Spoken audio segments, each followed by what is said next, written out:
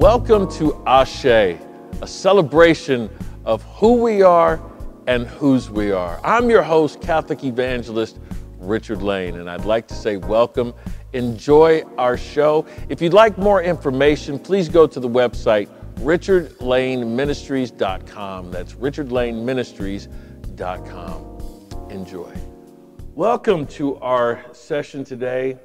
It is truly an honor and a blessing for me to be able to introduce a young man that knew me as a boy, and I never really knew him until I first came back to Detroit to preach many years ago. And he looked at me and he says, "I know you. You're Night Train's boy." And it was truly an honor and a blessing to meet our next guest.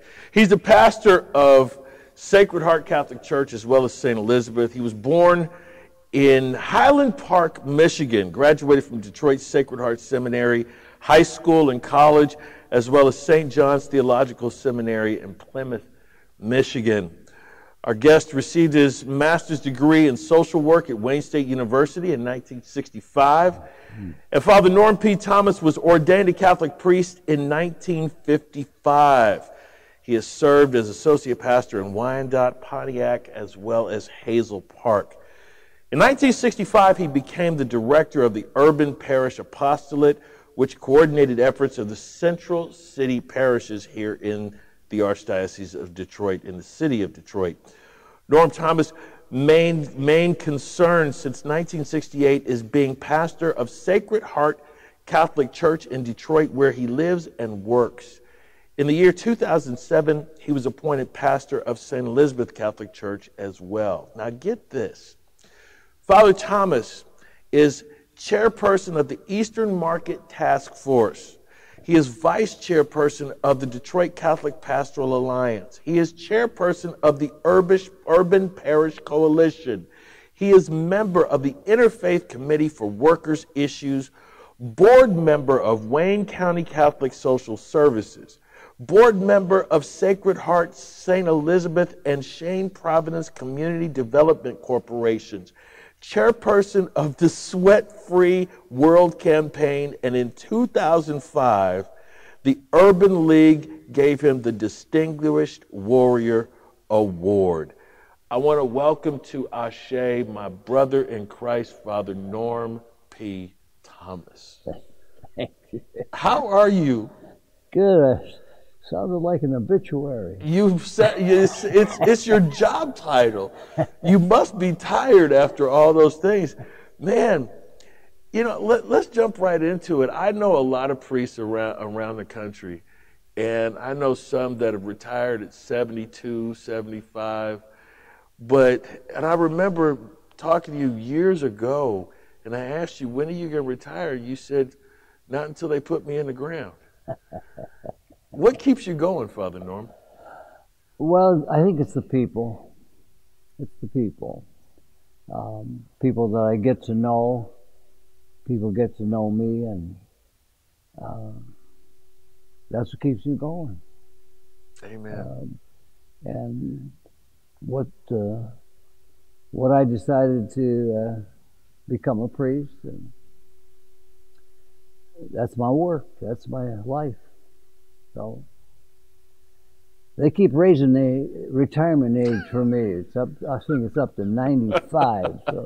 So you got 6 more years before you can retire. 5 more years. 5 more years. Then they'll raise it again. But so that's all right. That's good. What are some of the changes? And we're doing this in celebration of Black Catholic History Month in November, as well as Black History Month in February. What are some of the changes that you have seen since you have been a priest for Black Catholics in the Archdiocese of Detroit? I think, going back,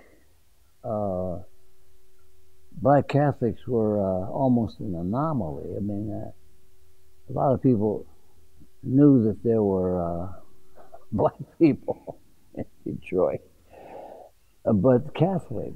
Mm-hmm.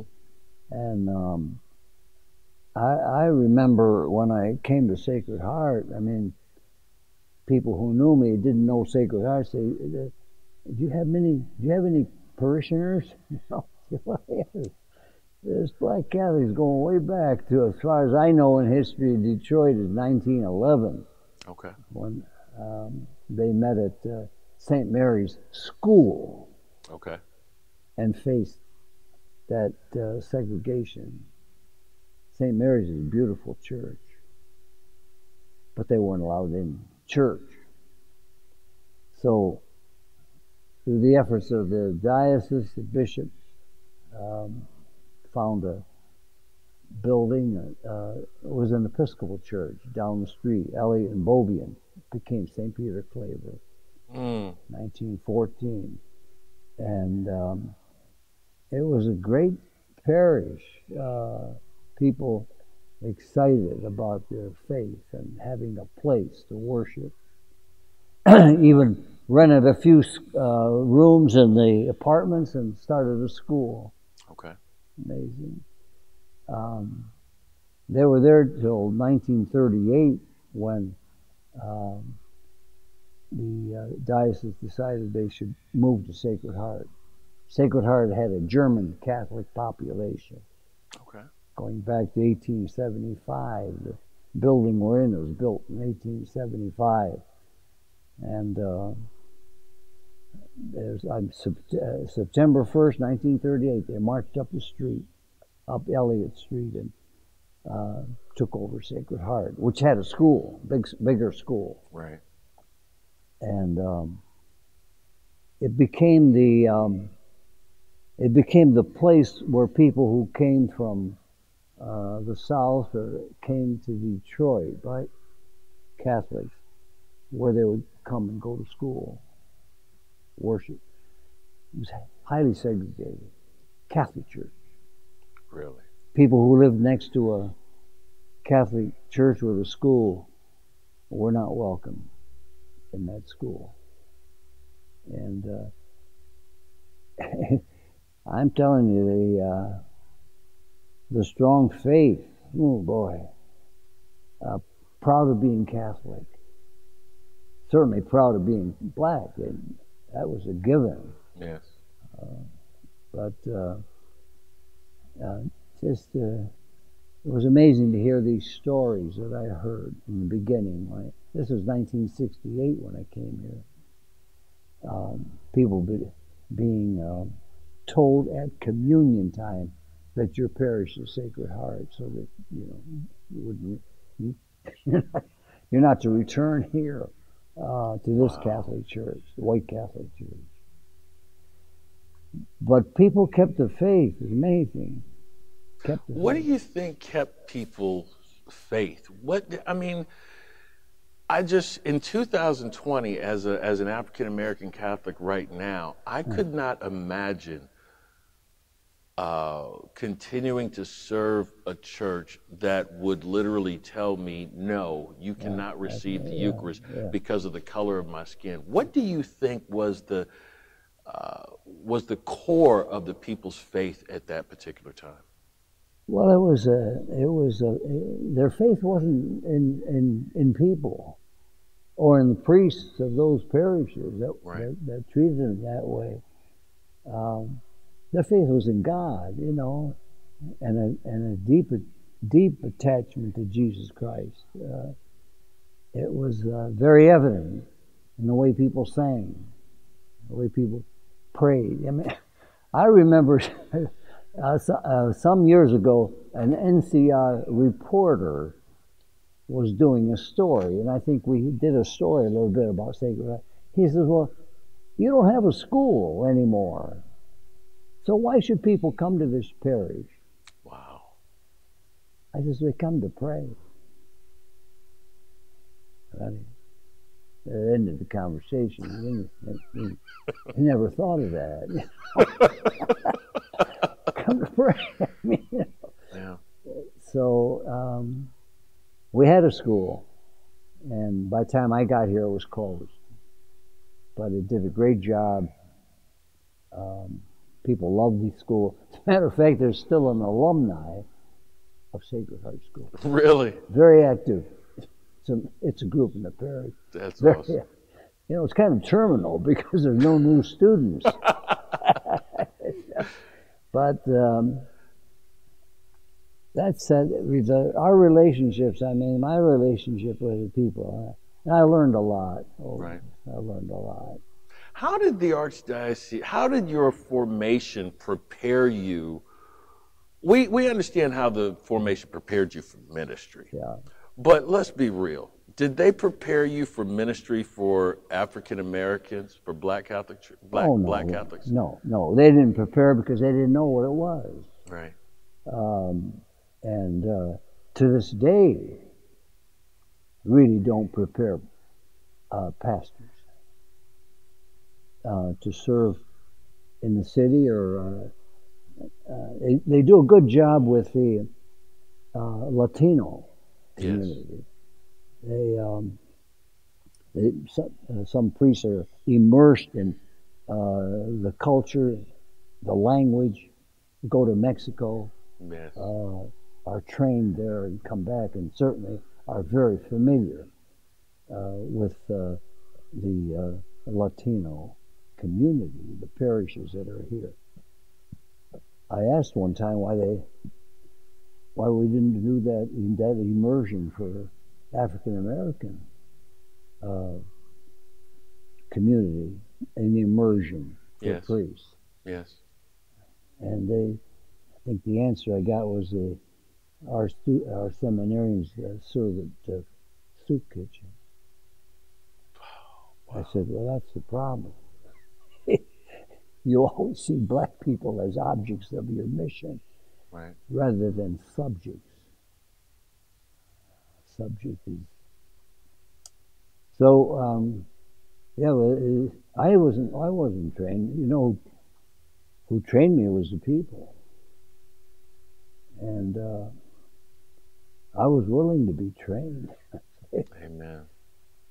When you're ordained, you think you know everything, but. But it takes about 10 minutes to find out you don't know a lot of things. And I'm sure the mother of the church will let you know that. Right. That's one thing about the Black Catholic experience is we love Jesus, we love our church, and most importantly, we love our pastors. Oh, yeah. We love our pastors, and I think that's one of the main things that we do when we get a new pastor, a new priest, is we want to let them know that you're my pastor. Yeah. We love you. We're here to serve you.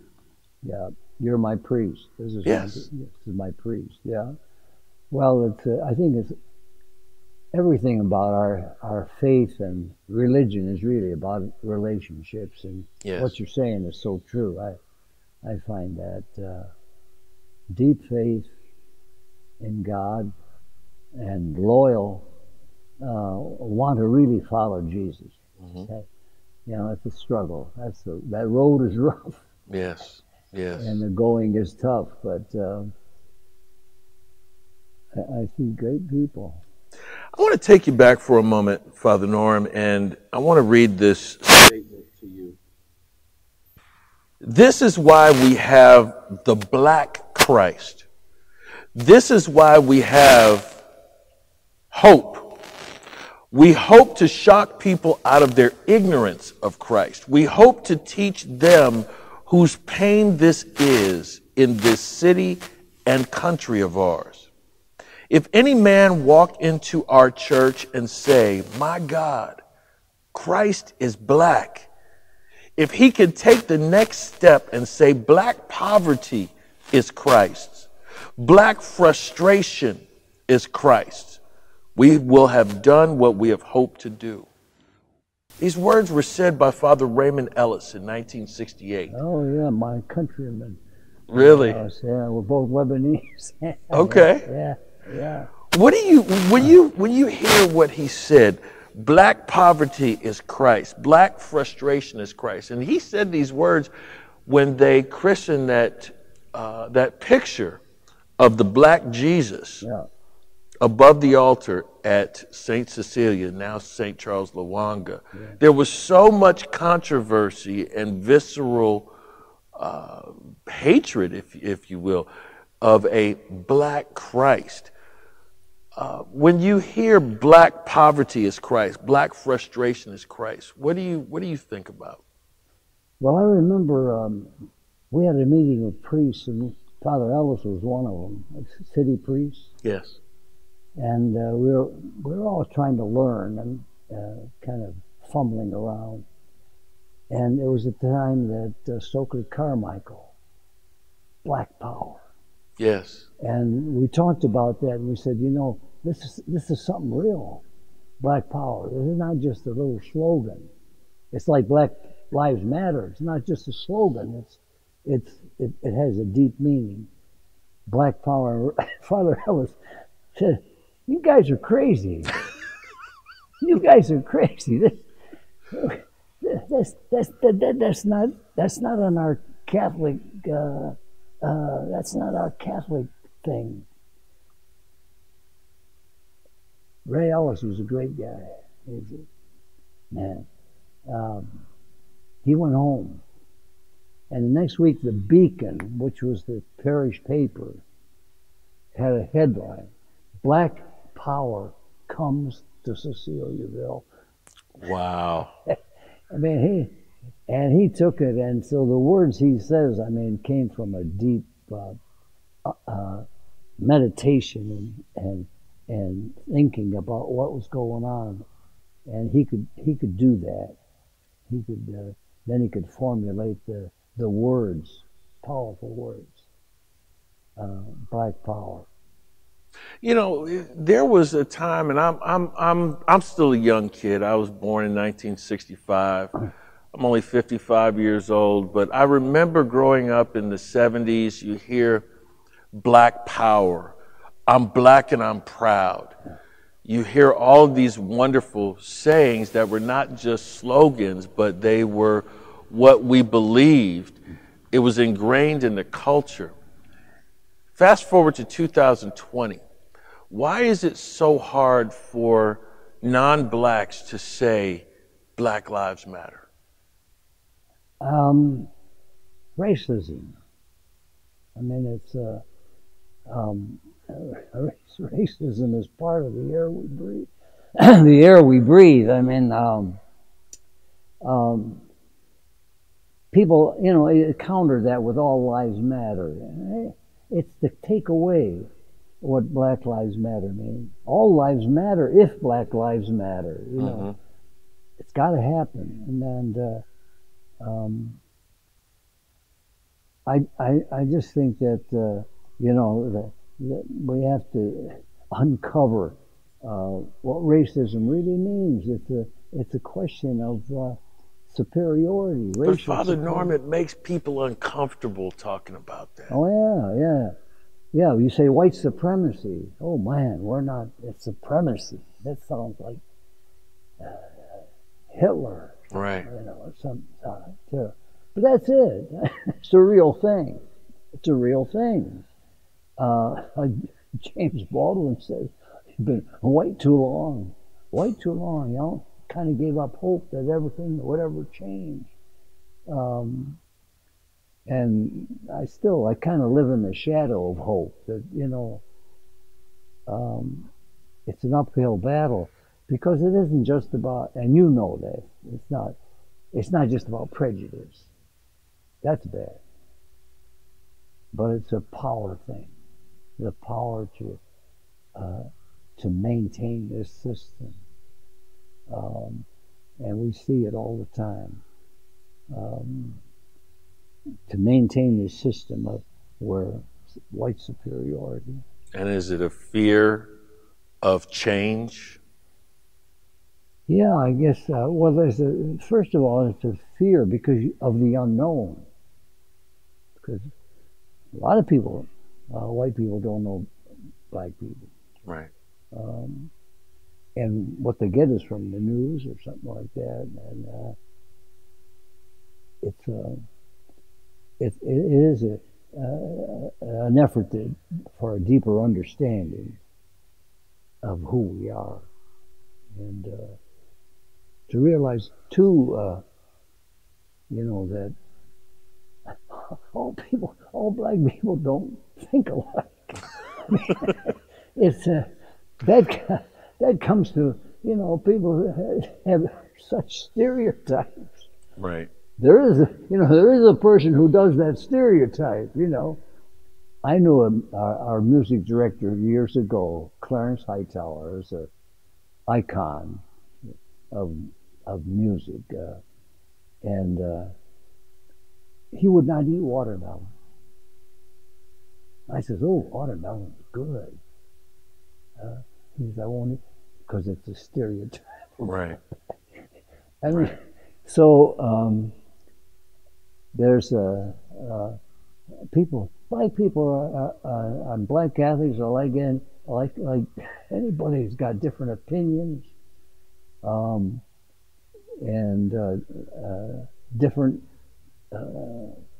backgrounds, experiences, and different convictions. But there's something about that I have discovered, and is there something that runs in all through blackness, that there's an understanding of racism here in this country. And so it doesn't matter whether you're a black Baptist, you're black atheist, or what. Because you're black, you're going to face a lot of opposition. Let's go back to 1967, the riots here in Detroit, Michigan. The riots, they say, started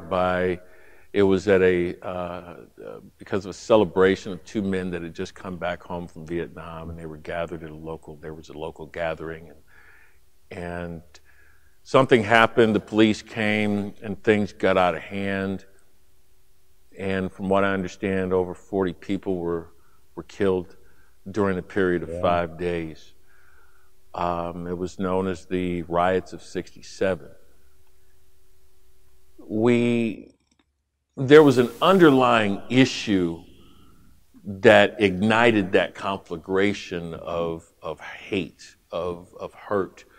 And the underlying issues were similar of what it is today. Oppression of black people, systemic oppression of black people, socioeconomic challenges for black people, a church that wouldn't really support them or look out for them, jobs, as well as police brutality as well. Those were all the underlying issues. Since 1967, since that, and then we also know, and I found out Focus Hope was actually born a year later out of that. Cardinal Dearden encouraged the priests of the diocese to do a special homily that Sunday, focus on hope and love. Where has the city of Detroit come in the 50 plus years since the riots? Have we really improved? Well, there's a lot of changes, a lot of, I would say, improvements. Some of them came the hard way, though. The freeways. I love to drive on the freeway, I go out of my way to get on the freeway, to get there faster. Right. But the freeways really cut through the city, and especially I-75 right here, where we are. I-75 just cut out that whole black life and businesses and activity along Hastings Street. Just cut it right out. Right. Just eliminated it. And in the, it's covered up urban renewal. Well, it wasn't a renewal for a lot of people. It was a destruction. It was an elimination of a whole culture right here, Hastings, and probably other parts of Detroit that I'm not familiar with. So have we come a long way? Well, there's so things you mentioned still exist. Still exist. And the obvious murder of George Floyd was a trigger, you know. Yes. Wasn't the first time someone had been suffered, police brutality, but it was so obvious, pictures right there. Wow, it's amazing. Witnesses. That triggered protests. What should the Catholic Church be doing during these times of civil unrest? What is, in your humble opinion, does the Catholic Church have a responsibility to the communities, to these communities? Yeah, I think there's a feeling and an understanding that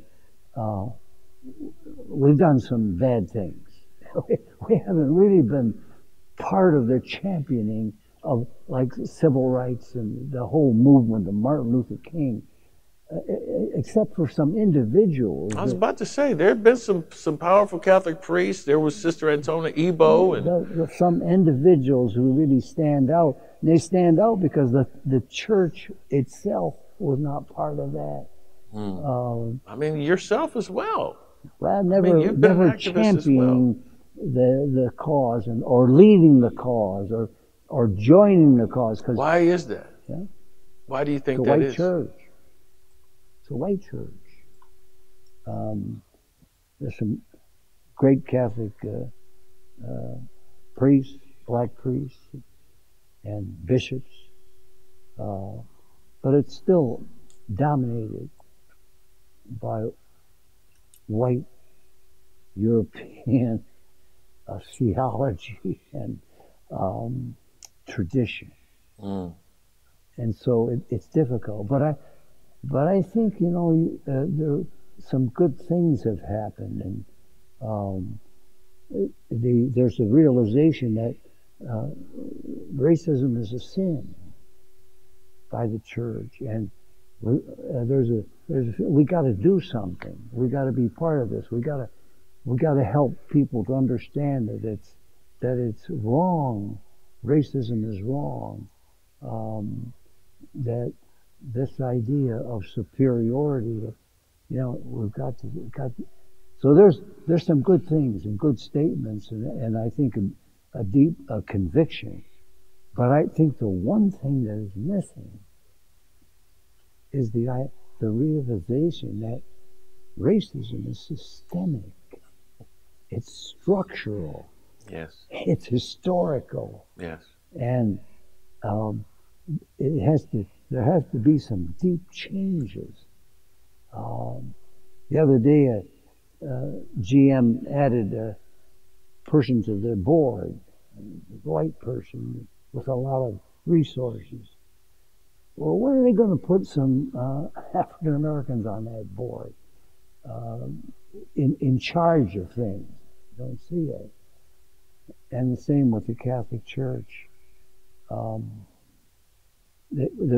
We have to move to some structural change, systemic change, cultural change, and I see that should happen in the seminary, the training of future priests, leaders, and lay leaders. Mm-hmm. When was the first time you saw a black priest in the Archdiocese of Detroit? First time, I'm trying to go back. I know Tyrone Robinson's been around a long time. I'm trying to think of the first time. I know some. I know of some. Mm-hmm. Norman Duquette. Yes, Father Norman Duquette was the first African American priest ordained in Detroit, let alone the state of Michigan. That was a tough time for him as What are some of the things that he went through that you know of? Well, I think the fact that he was black, you know, he was a priest, but he was black, so maybe he's not as, maybe he isn't as well trained, but not as smart as the white priest. Wow. Those kind of things. But he did a good job and finally went to Flint. I don't know what was behind all that, but it might have been racial. I wouldn't say that. You know, you say that, it reminds me of Father Augustus Tolton. Oh, boy. The first African-American priest ordained for the United States, not in. Yeah. He was ordained in Rome and sent back to Quincy, Illinois. And just as you mentioned something about Father Norman Duquette, it reminded me of the story. There was something that happened in Quincy. Actually, I do know what it was. Father Augustus Tolton was known as that nigger priest to those nigger Catholics. Yeah. And all of a sudden, there were whites that began to come and flock to his church and part of his congregation. And the church said, no, we don't want this. We don't want to have a black priest leading white Catholics. And so they shipped him to Chicago. Yeah. Do you think there could have been a similarity there? Oh, I think so. He had a rough time in the parishes. We did a great work, and there's a cost for his, eventual canonization. I mean, right. That's how much he had to struggle and to maintain his faith. Yes. And the faith of the people that came to his church. Yeah. Who was the? And again, I'm a convert to the faith, and I was not raised Catholic here in Detroit, but we had a black archbishop here. I'm sorry, a black auxiliary bishop here in Detroit. Right, Who was that? Right. I'm trying. Yeah, I know. He passed away. Moses Anderson. Yes, Bishop Anderson. Bishop Moses Anderson. Yeah, he's a very strong bishop and priest, well known. Monsignor Jim Robinson was a good friend. He became the rector of the cathedral, and present day, Father Ted Parker. Yes. Tyrone Mike Kachuku from Nigeria. And, yes. Don't forget about the baby priest. McKenzie. Yes, the baby priest, Father John McKenzie. Just ordained. I've never met John McKenzie, but it's great to have him in the Archdiocese. It is. We've had some black priests. In 1967 or 68, there was the Ministers of Service that was formed. Yeah. Right out of there. And the need was for black Catholic men or black Catholic male faces on the altar in the inner city parishes. How important was that during that time, and how important is it now? Oh, that was Deacon Al McNeely.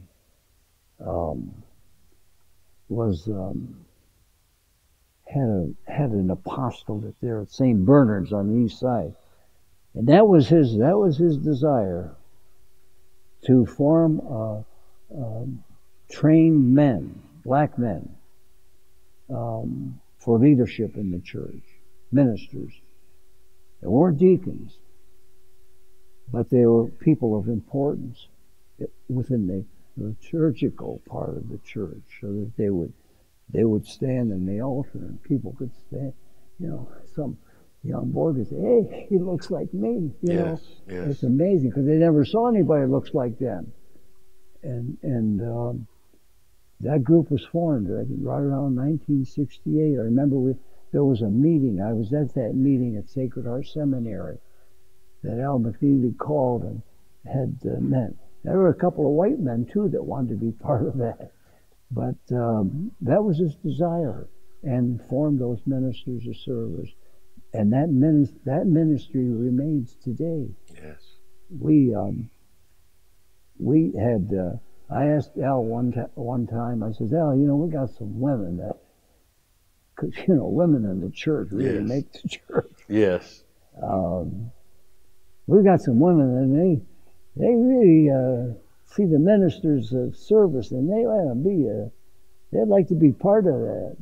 And Al said, look, that's this is why I started this, because of black male was often just overlooked. Right. I says, well, do you mind if we start that with the women? He says, you go ahead. Just do it. That's all. My blessing. So we have women who are called ministers of faith, same as the ministers of service. Okay. Here at Sacred Heart and St. Elizabeth. And we have quite a few. I think it's probably about over 150 ministers. Wow. Who really take seriously what their ministry is. And we form different ministries and people in charge of those and do things that are necessary in the community. Yes. With the closing of churches, Catholic churches and Catholic schools in the Archdiocese of Detroit for decades, we've seen a decrease in the Black Catholic attendance in church here in the urban area. What do we need to do in order to get more African Americans to come back to the Catholic Church, to become Catholic, as well as how do we reach out to our youth and young adults? Wow, you set a big agenda there. That's a lifelong agenda for the church, I'll tell you.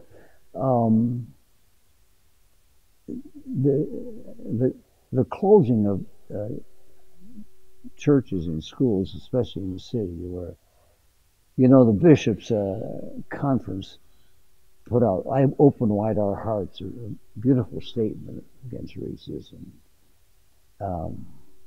Called it a sin. That was a sin. It was a sin to close the Holy Ghost. It was a sin, I think. I mean, maybe I'm being extreme, but closing the East Catholic and on the west side, I should just closing those high schools. Mm-hmm. I think was close to being sent somebody. Maybe not a personal thing, a person knowing this we're doing is a sin, but looking back, it should never have happened. That and the closing of parishes, even the Archdiocese admits that 30% of the people don't go to any church after that parish. Some go to other churches, but at least 30% stop going. So that's the downside of what you're talking about. The upside is that our parishes, especially Black Catholics, where there's a number of Black Catholics in the parish, are very lively, very spirit-filled. Yes. And I think that people feel this is my church, and extend that. They bring their family members, bring their friends, and I think that's one thing that we have to encourage more. Is let your friends know about your church. Maybe they don't have a church. We're not trying to steal people from other churches. Right. If they're going to Second Baptist, or they don't come over. We aren't going to steal everybody from Hartford. Yeah. Listen, you're doing well. So So, yeah, we don't. But there's a lot of people who are kind of looking around for a church, and some who don't know about it. Encourage them, bring them. Invite. And some people do that, and that's how a parish grows. Yes. I think there are two key things that bring people to church. And Sacred Heart here in Detroit knows those two things because you have them. It's number one is preaching, and number two is singing. Yeah. If you have one of those two, people will come. If the preaching stinks, but the music is great, they'll come. If the music stinks, but the preaching is good, don't go there because your preaching is excellent. Well, You have the double hitter here. Well, we try to do that at St. Elizabeth and Sacred Heart. A choir, no matter how big it is very important. Yes. And it's not because it's a concert. It's not because of, but it's music that is a prayerful, and it touches the heart. It's music got to touch you. I mean, music got to touch you, whether it's sacred music, whatever it is. And if it doesn't touch you, then it's just a lot of melody and words, but the music has to touch you, and there are songs, and the way that people sing songs that touches people. Yes, it's got to touch. And I remember there's a song that I would call a white song, a white people song. And we had a lady one time that took that song. And I'm telling you, you talk about gospelizing. I mean, she turned that white song into something that was very, very special. Amen. That touched people's hearts. You know, black people could turn the Star Spangled Banner into an entire album. Yeah, that's right. That's right.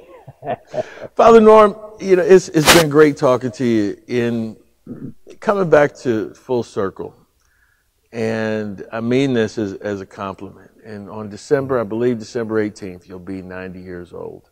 Yeah. 90 years young. In 15, 20 years from now, when the Lord brings you home, I'm not trying to send you home anytime soon. We need you, bro. But in 15, 20 years from now, when the Lord calls you home, how do you want, and please, you have established a legacy here in the Arch. Yes, you have.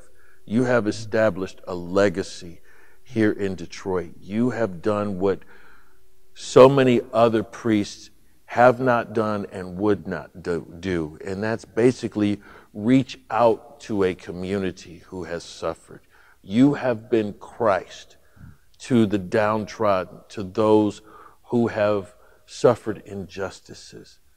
How would you like your legacy to be remembered when it's all said and done? Well, I don't know, but you're saying some very nice things. I'm saying the truth, Father. I appreciate that. I mean, it's we just